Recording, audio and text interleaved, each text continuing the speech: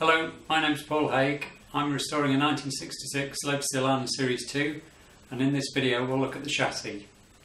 The chassis is made out of mild steel, largely 18 gauge, which is 1.2 millimeters thick, with some areas thickened to 1.6 millimeters thick, if you can call that thick. It's mild steel, and in total weighs, well, the sheet metal, so not all of this that you can see, but the sheet metal chassis weighs 40 kilograms, which is 88 pounds. It's fixed to the body in 16 points. We looked at those points through the body. I'll point them out on the chassis as we go around.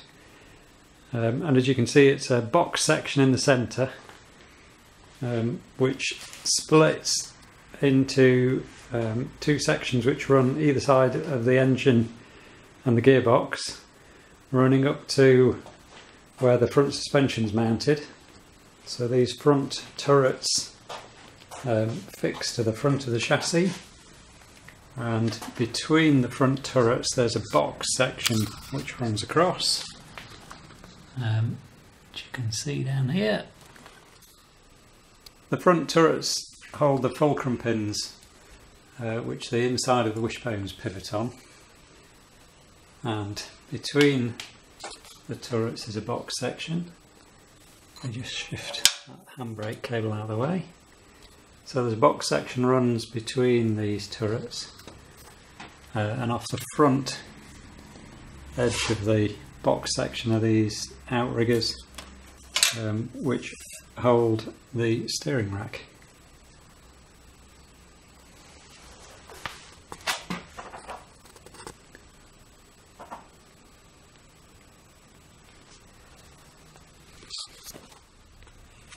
If we move to the back, you can see the box section again divides into two, which runs back to these rear uprights, which hold the top of the suspension struts.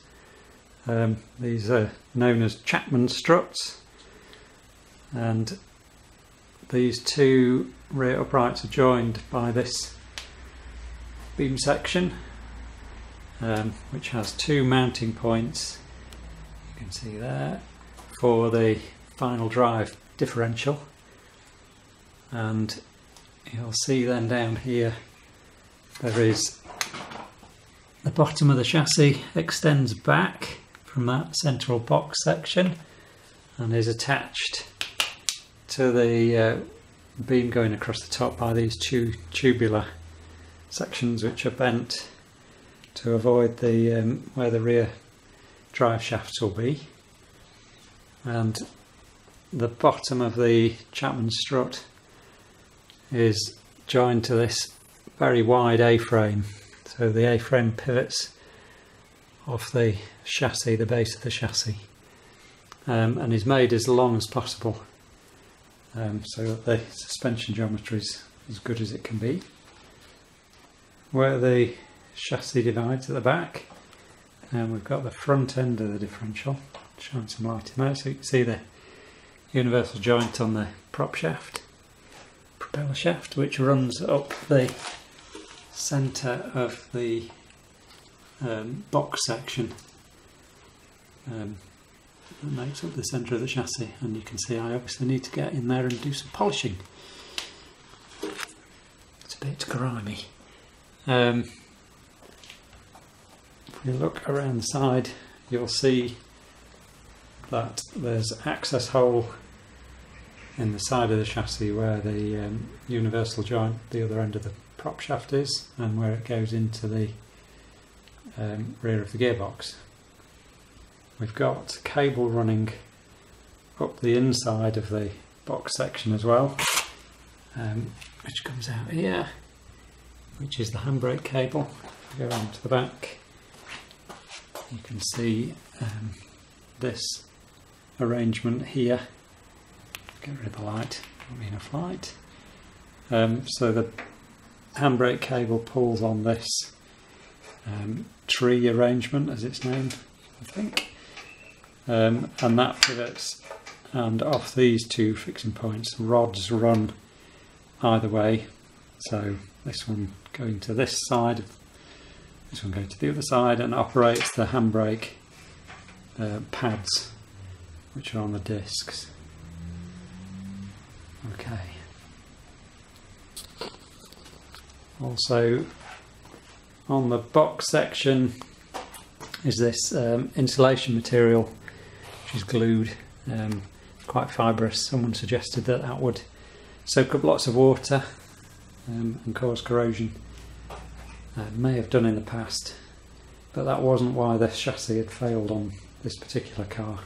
Anyway, I've gone with the same arrangement, and it provides sound deadening between the chassis and the body sits over this. There's a large tunnel between the seats in the body which straddles the chassis.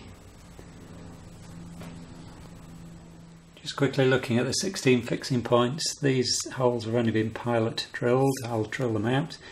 So 2 fixings, screws go through into threaded bobbins there, the back. 2 at the top of these rear uprights. This is quite thick material here, so these get tapped. So screws go into those, and they're also the rear, well, the mounts for the top of the seat belts. 2 here, 2 here, 2 here. This is the front of the footwell.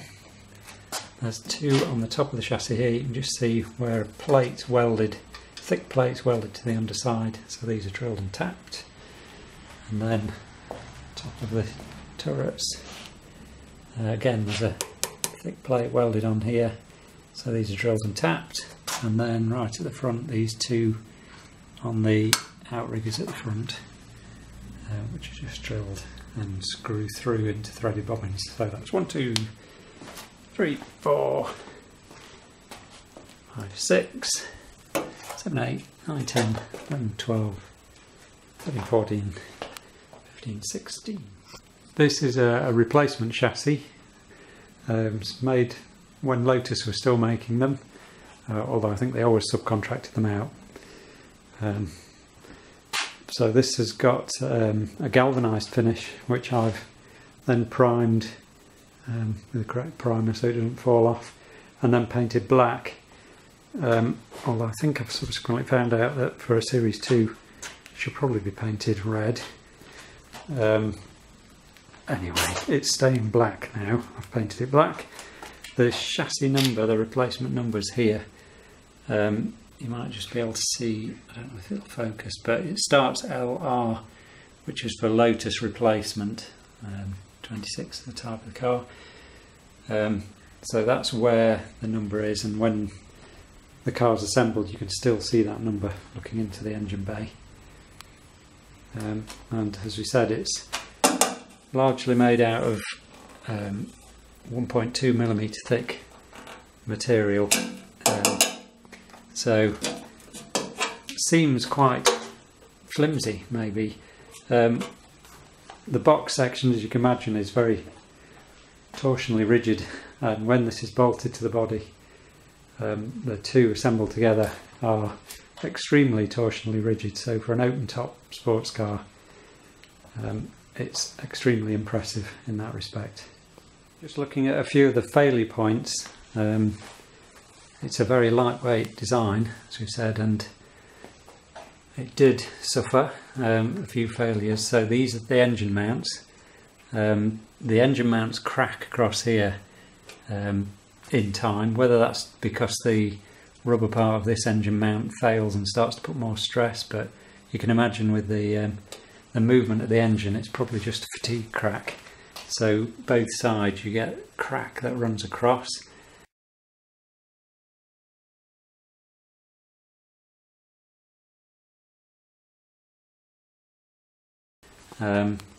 And then possibly worse than that are these rear front turrets, where the coil and shock absorber go into the chassis here.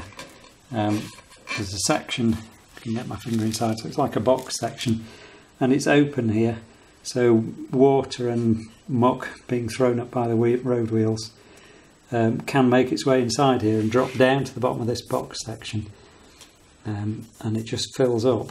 There are some drain holes here, you may be able to see them, which may well get blocked because if you don't know to clear it out, they would, and then it just sits with moisture inside, so it rots away from the inside. And this one's galvanised, so it shouldn't have that problem, but to be fair, the type of use it's going to get, it's probably going to be well maintained, and made sure these drain holes at the bottom, I can't quite see now, stay clear. Just see it there.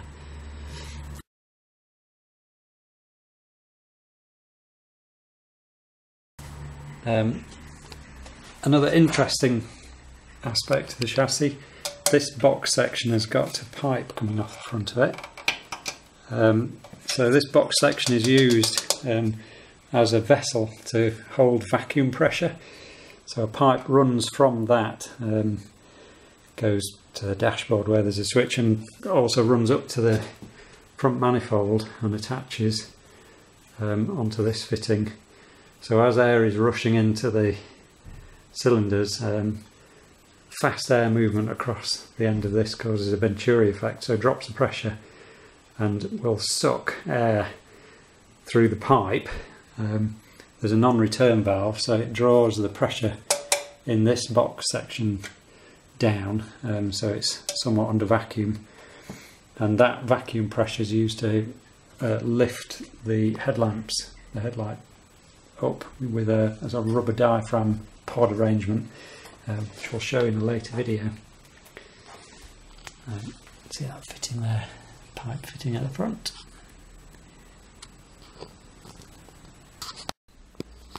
So that's a quick walk around the chassis of a Lotus Elan.